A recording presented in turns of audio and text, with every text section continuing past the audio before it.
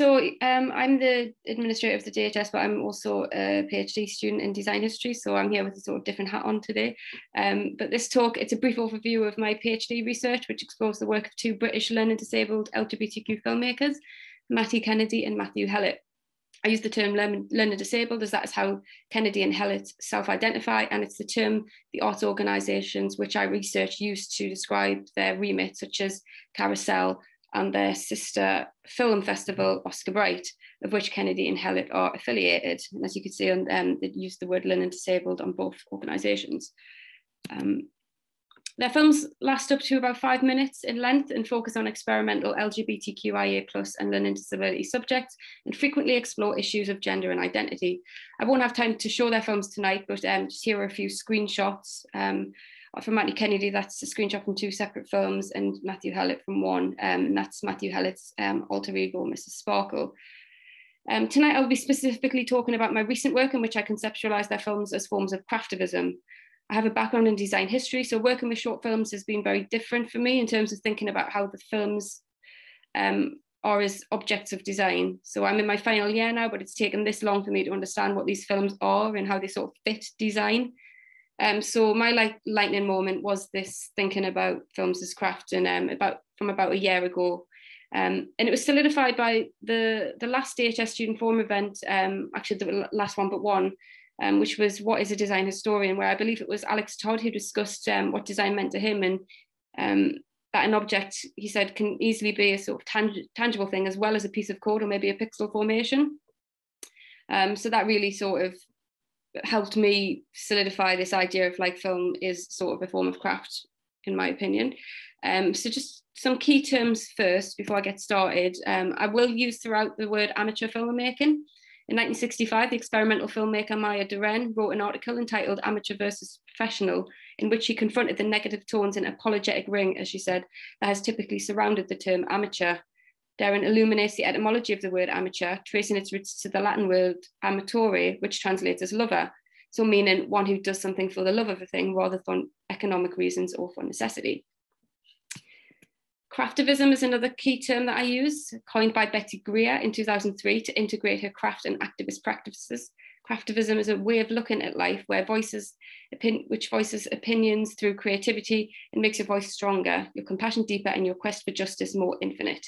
Greer explains that after crafts such as knitting regained popularity in the early 21st century, the idea emerged that instead of using solely one's voice to advocate viewpoints, one could use their creativity.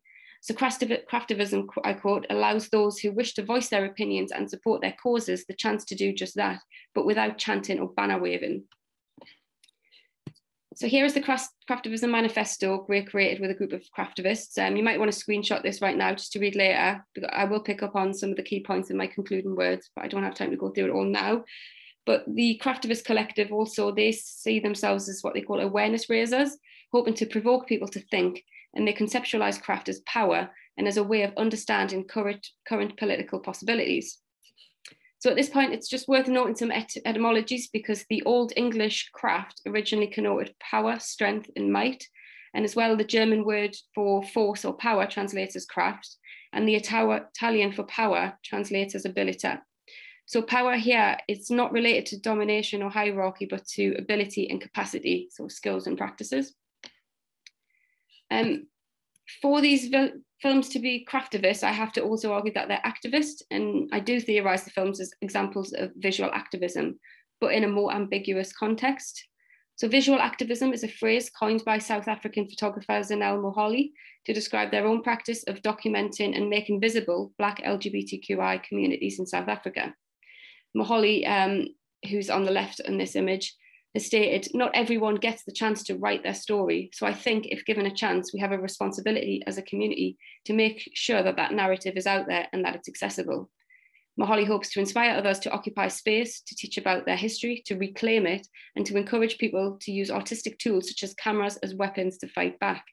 Moholi's work is located within the context of flipping the ethnographic and voyeuristic history of documenting people of colour and diaspora through the colonial machine and legacy, which they argue must be achieved through self-representation and power. And I use the pronoun they because Moholi identifies as non-binary. Brian Wilson understands visual activism more fluidly as a form of intervention, acts which disrupt the sort of business as usual status quo, if only briefly. Brian Wilson sees Moholy's work as less immediately readable as activism in a narrow sense, and understands activism as a word riven by ambiguities, and considers visual activism that which confronts visual absences and active forms of visual erasure. So now to think of film as craft. The object of craft has traditionally been understood as a tangible object, often related to textiles, woodwork, glass shaping, etc. As mentioned previously, as technology develops an object, it can be argued can become a pixel formation or a piece of code. You may have come across the term hacktivism, which is a digital practice that has been contextualized as a form of craft, with several scholars arguing that binary computer programming code 1.0 was modeled on the knit purl technique. There are two interpretations of craft which seem completely opposed. So there's the definition which includes the skilled and experienced craft person who has expertise in a style, or it can be defined as the amateur or domestic arts relegated to the home or private sphere. Ultimately, insignificantly, whichever interpretation is used, craft is understood in its position as anti-capitalist, anti-mass production, small scale, the focus on the handmade, usually made by one person or a small team, distributed in the gift economy or undertaken for love, not money, which relates back to Maya Deren's earlier distinction between amateur and professional. So it can be argued the amateur film is created for love, not money. It is made and distributed in the small scale. It is therefore anti-capitalist and anti-mass production. It involves a degree of skill to use a camera, but is an accessible form that almost anyone can try out, particularly now as technology is developed and we all have sort of smartphones in our hands. The film is made by hand in the sense that the film object is the product of the craftsman filmmaking labour, and that the camera and editing suite replaces the chisel or the workshop. The other significant overlap with traditional craft practices, be they skilled or domestic, is the community contexts they forge. So if we consider the professional understanding of craft, the craftsman's community was the guild who established and met in their own guild halls with their own rules in towns and cities. In the domestic context of craft, we can consider the knitting circle or the craft circle as the site of community building. In an amateur film context, the Cine Club can be interpreted as their version of a craft circle, a space where membership of film enthusiasts who meet to share their work and learn from each other and inspire others to follow suit. So many of these craft circles, which have traditionally been held in person, now occur online via YouTube, Facebook, and blogs, etc. More so since the global pandemic, but this has been increasingly the case for the last few decades.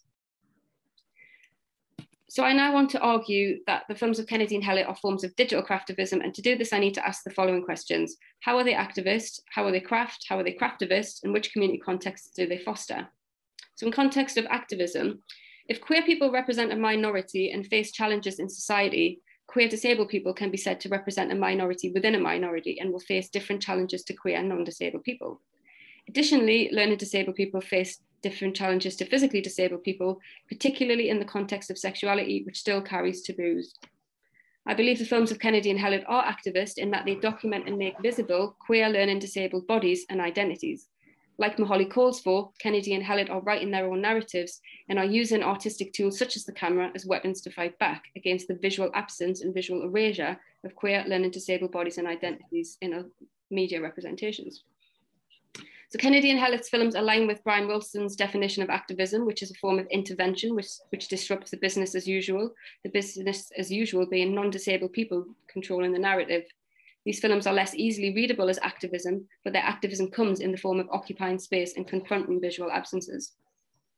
Craft has been understood as power and ability, and I argue Kennedy and Hellett's films represent power in the form of self-representation and ability in that they take control of the narrative.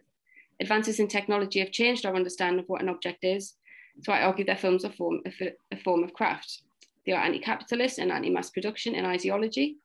They work against dominant practices of representation, and they prioritize the small scale and the intimate to write an alternative narrative. The films, like traditional craft objects, imbue something of the maker and are conceptualized and disseminated through community and collaborative spaces. Their films are handmade individually in the case of Kennedy's early shorts, or in small groups in the case of Hellett, using digital equipment in place of traditional tools. So how are they craftivist? The inherent activism and craft status of the films therefore represent a form of digital craftivism. While not directly campaigning for a particular queer or disability right, their films align with the more ambiguous form of activism. Gray's coining of the term craftivism calls for a use of creativity instead of just the voice to communicate meaning without the need for banners or chanting. Therefore, to return to the Craftivist Manifesto, the points that I picked out which align to Kennedy and Hellett's films include raising consciousness, things that are made by hand, by a person, sharing of ideas, adding to a dialogue, creating wider conversations about uncomfortable social issues, using their craft to help the greater good or in resistance to a greater societal ill, the connecting through, by, and with craft and creating a more compassionate community, encouraging people to challenge injustice and find creative solutions, and reclaiming the slow process of creating by hand, with thought, with purpose. And importantly, they are part of a thriving community. Bratlich and Brush, who have written widely on craftivism in digital contexts, note the very connectivity of craftivism is a means of overcoming alienation. And alienation, it can be argued, is a bigger force in the lives of marginalised people, such as queer or disabled people, or in the context of Kennedy and Hellett, an intersection of both. Bratlich and Brush note how craftivist communities do not require organising as a separate political activity, since it emerges from everyday life practices and it's tied to the DIY ethos and subcultural practices more generally. And so this is just a picture of a screenshot from an event called Matthew and Matthew, where Matthew Kennedy and Matthew Hellett showed their films together at the Brighton Photo Biennale. And Oscar Bright featured Matthew Hellett and Matthew Kennedy in a podcast with Gray, who are a disability theatre company and have been around for a long time. So finally, just to finish off, when we speak of organisation in a craftivist context, Bratlich and Brush say it means finding affinity circles and social networks. The affinity circles and social networks forged and fostered by Kennedy and Hellett include Oscar Bright Film Festival, which can be understood as a form of a craft circle, in so much as it brings like-minded people together to share work, inspire others to create, and encourages collaboration. Kennedy and Hellett disseminate their work through social media platforms, which allows others to access their work. As Moholly says, it has to be accessible, and hopefully to inspire other people to pick up cameras. Thank you. First, thanks to Jennifer, the Design History Society, and also the audience for listening to me today. I am a Brazilian graphic designer. I'm currently doing my master's here in Brazil at University of São Paulo. And I'm calling this presentation Design Encounters because I want to make a reflection about how we as designers can learn from the experience of knowledge. And I will start with this photo, which is the architecture and design school that I graduated here in Brazil. It is a federal university and located in a city called Belo Horizonte. Back then I won a scholarship by a Brazilian program called Science Without Borders. And I had the opportunity to apply for the graphic design course at Central St. Martin's in London. And I was accepted, and I lived in London during 1 year in an exchange program between 2014 and 2015. And those photos are just to demonstrate how those institutions are different physically. However, it's more important to highlight how pedagogies, methodologies, approach to a problem, and perspectives of what is design or not, and so on, were considerably different. And while in Brazil, design is mainly seen as a scientific discipline, in the UK, the relation with the field of arts is definitely stronger. And I was learning a lot from this experience. Hopefully my colleagues were also learning from my point of view. And back to Brazil, I brought back those two books. The first one is actually a catalog of an exhibition called All Possible Futures. I've got the All Possible Eras cover.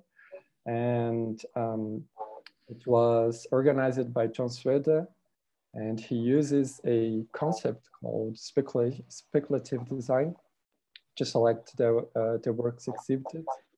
And I know that this concept has been constantly criticized, but I wanted to show here anyway, because it was really important at a moment for me.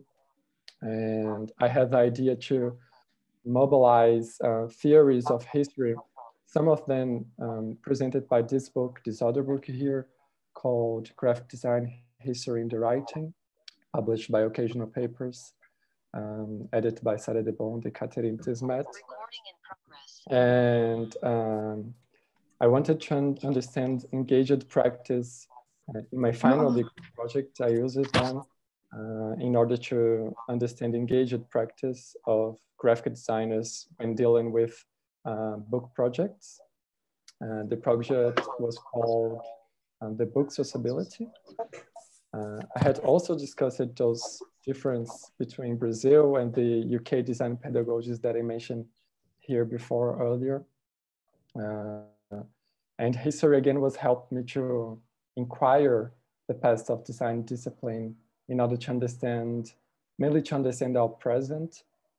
And I discovered that in Brazil there is a homogeneous theory among design historians that institutionalization of the discipline, of design discipline here, was based in naive cope of the German school of design called UN, that you probably know. And so in this perspective, the first school founded here in Brazil, in Latin America actually, in Rio de Janeiro, called Escola Superior de Desenho Industrial, was basically a mirror of the school. And this is my research now. I'm trying to understand this sort of myth created about design in Brazil.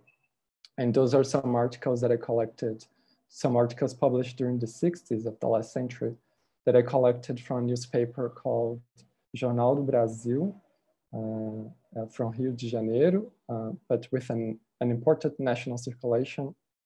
And as you can probably see, it's in Portuguese, but the public discussion about possibilities of design education, the idea of an industrial design was alive, and not just between Brazilians and also international personalities.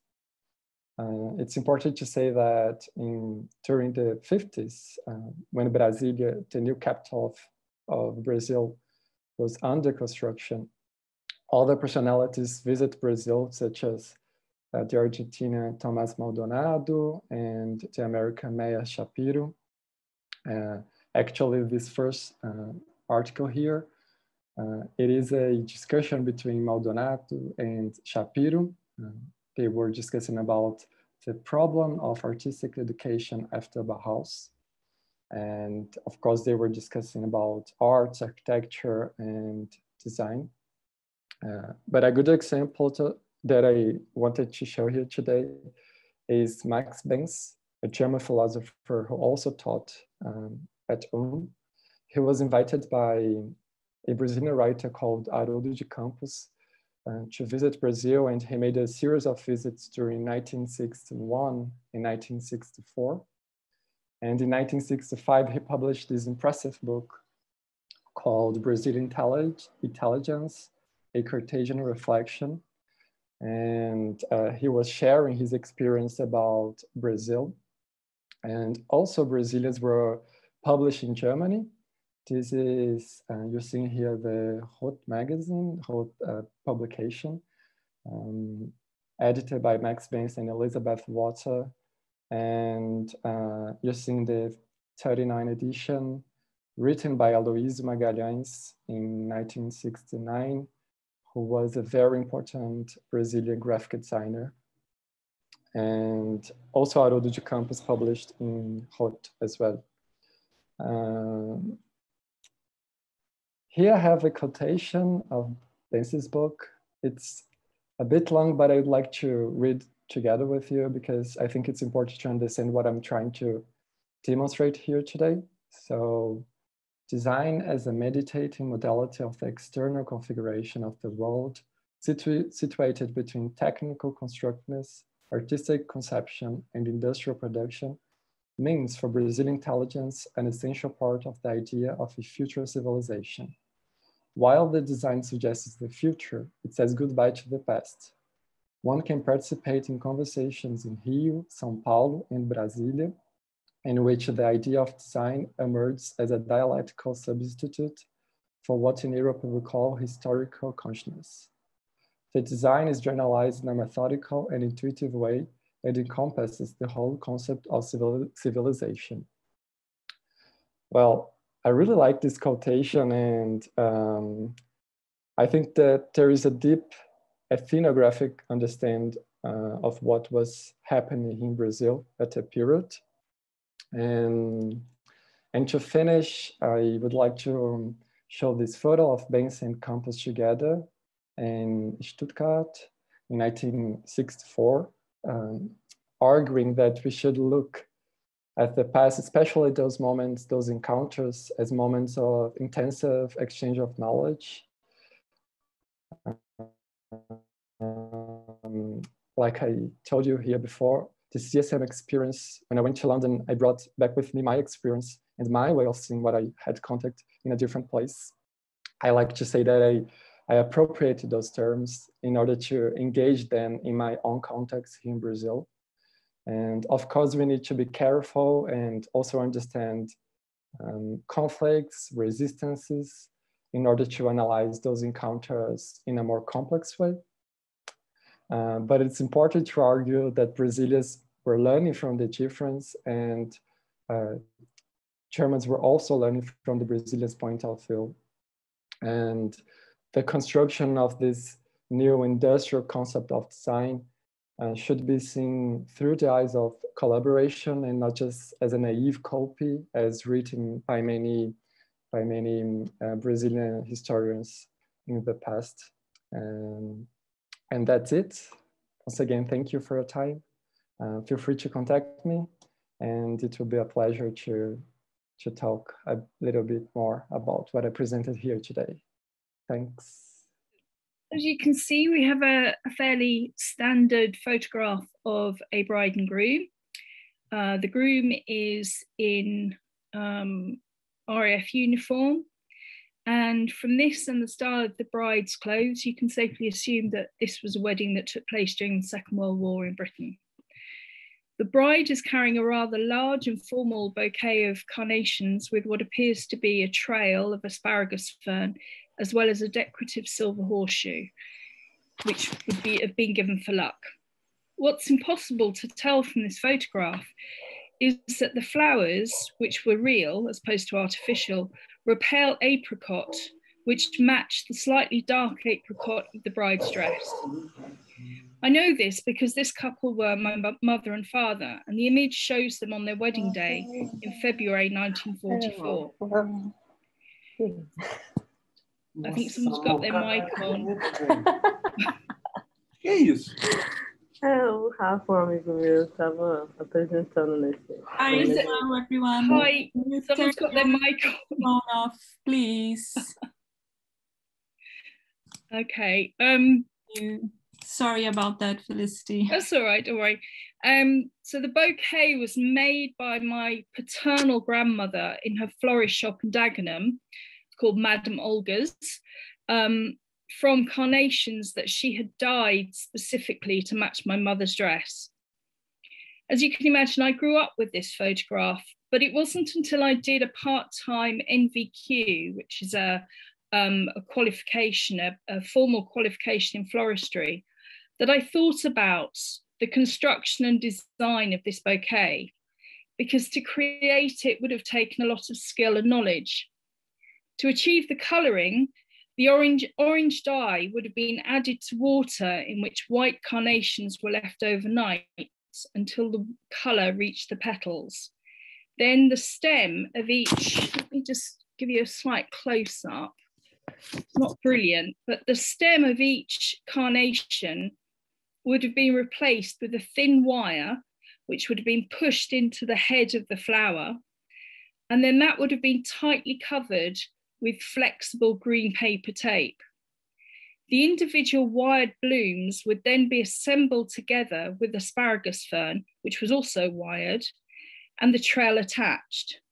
At the back of the bouquet, all the wires would be bound together to form a handle, the ends neatened so they would not catch the bride's dress and covered with a ribbon. The skills involved were the same ones that I was being taught in 2003 at Southwark College. But I became curious about the history of this design which required cut flowers to be manipulated, essentially denatured and combined with non-organic materials to fit a specific aesthetic.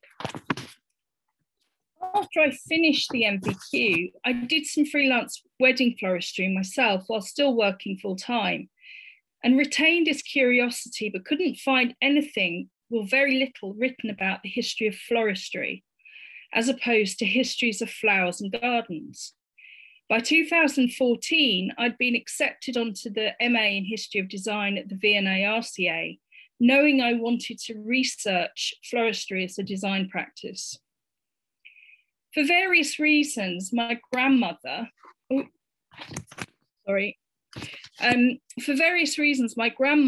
I never met, was the primary earner for the family, and she owned both the floristry shop and a dance school in Dagenham in the 1930s, 40s, and 50s.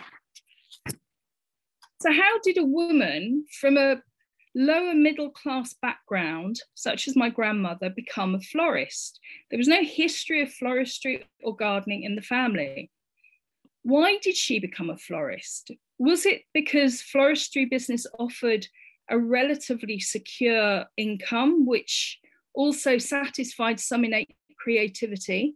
How key was her gender to this trade? She may have been self-taught using a publication such as The Practical Fruiterer and Florist, a complete guide on all matters relating to the retail fruit, flower and vegetable trades, which was published in 1936. And you can see here some of the illustrations where they're showing how to make funeral wreaths, where you wrap moss and wire around a wire frame. And this is the precursor to floral foam, which is used today. And then on the right-hand side, you can see the process by which a bouquet such as my mother's would have been created.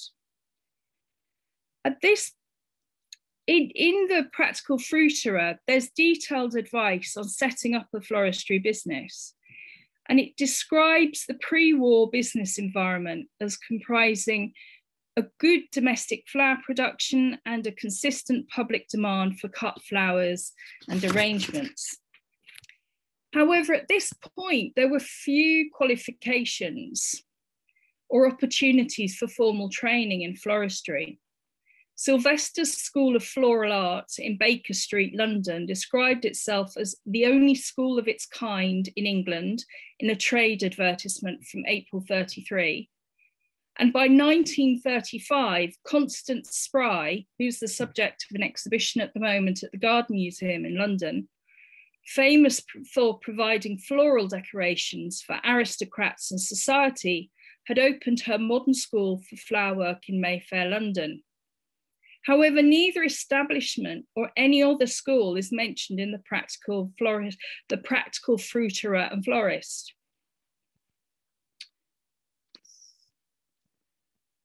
Hold on, just.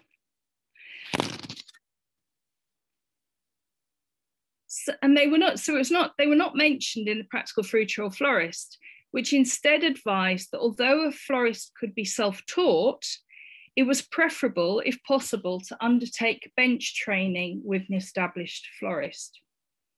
As one might expect, the floristry trade suffered during the war. Growers were encouraged to produce food rather than flowers, and supply chains were disrupted. However, by 1948, Angela Johnson, in her book, Making Floristry Your Business, was able to recommend the trade as a newly sustainable career, particularly for women.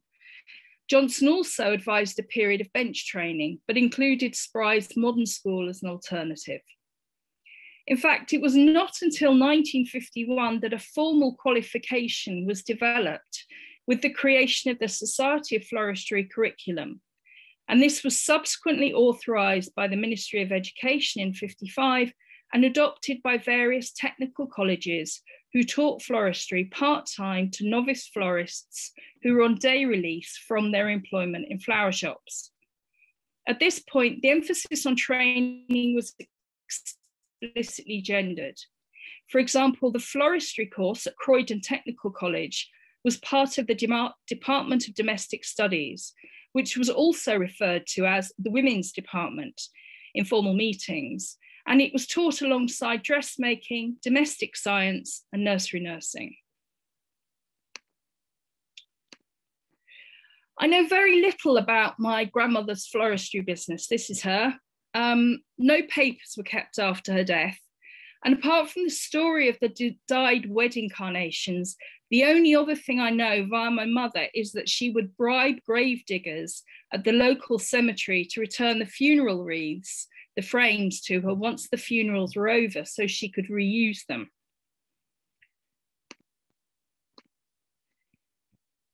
So thank you for listening to this explanation as why this family photograph is a very personal signifier of design history for me, and how it continues to inspire me to ask questions about the material culture, praxis, gender, and consumption within this field and its history. Thank you. Hi, thank you for allowing me to speak at this wonderful talk.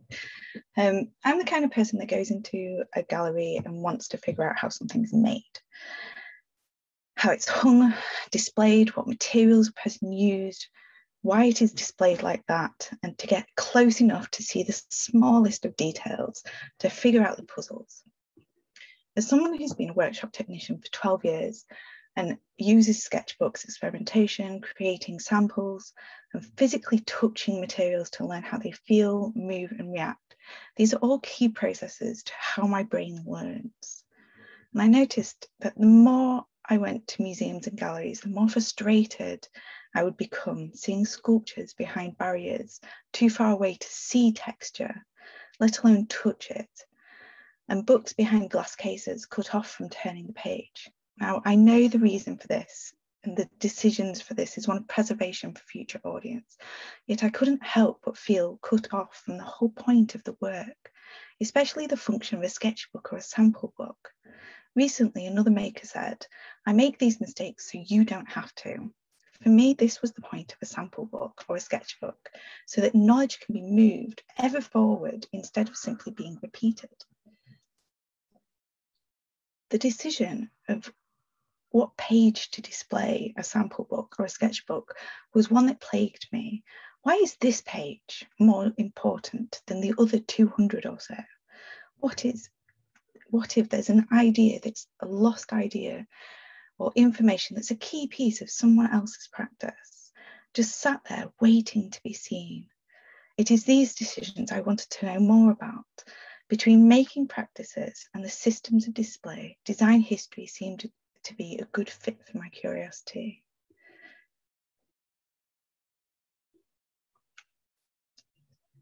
I could start to examine the decisions made for the many, by the few, and examine more closely the artisans that worked in these amazing objects, whose work informed the way we make things today, even without many knowing their names. This has been reflected in my work, the work I produced during my MA, where my first essay looked at moulded leather cases from the 1400s, particularly trying to find out and replicate the process of making, which has fallen into obscurity. Being able to look closer at this object and hold them was instrumental in understanding haptic qualities of the cases. Small indents that you could see, you couldn't see, but you could feel from where the cases were held and being used. My preconceived notions were blown out of the water and how the cases were handled on a daily basis.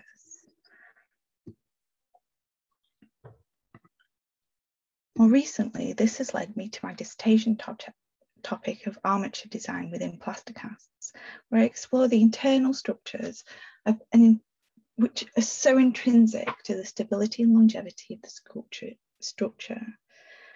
Here on the left, you can see there's 3 artisans working on this model of the hand of the Eiffel Tower.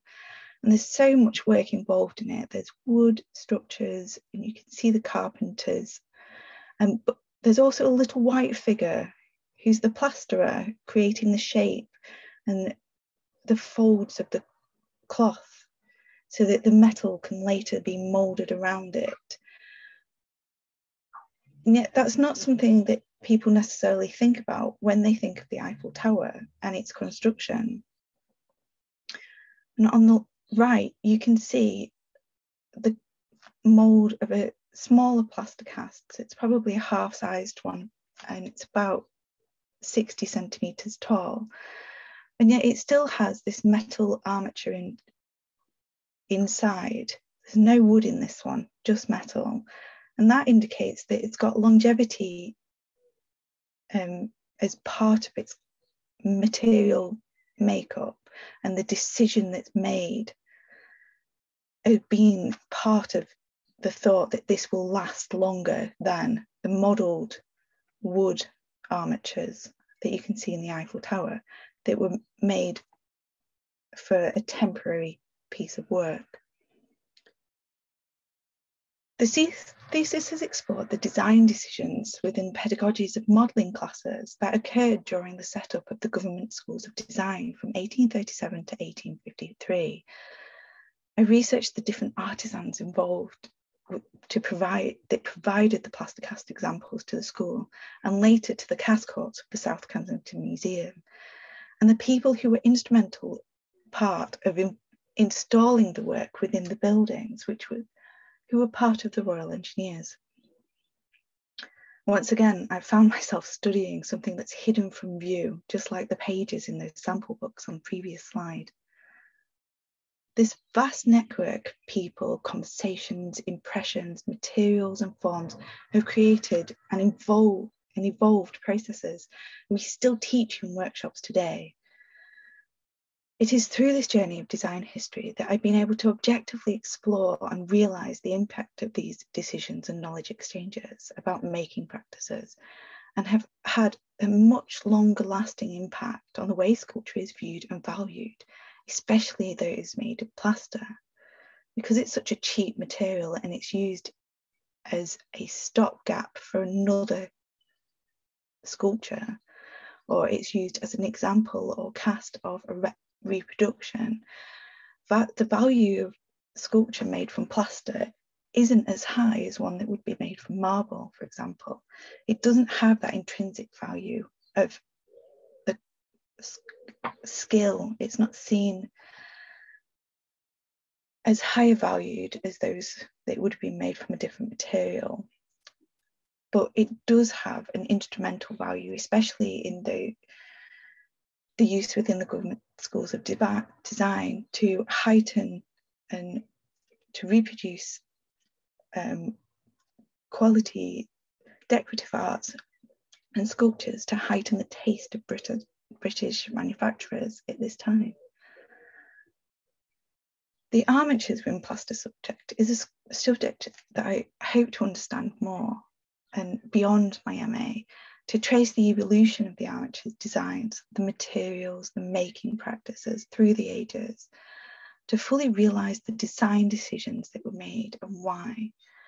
As I explained before, there's wood on the left-hand side for this modelled plaster sculpture, and yet there isn't any wood in the cast plaster sculpture. And part of that is for the longevity of the sculpture itself.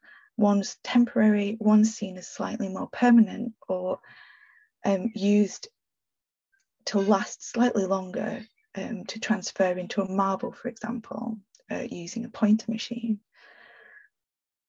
But there's specific design decisions around those two materials and the structure itself.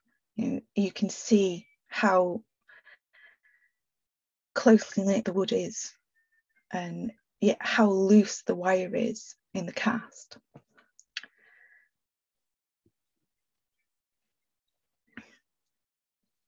So to understand the evolution, but also it's all my hope to identify the artisan's signatures within these hidden forms. Can we identify who made all of the sculptures that were cast in plaster? Not the original artist, but those employed to create the plaster casts themselves. Because the casts are replicated implications of the surface design. It's the internal structure where the artisans really sing.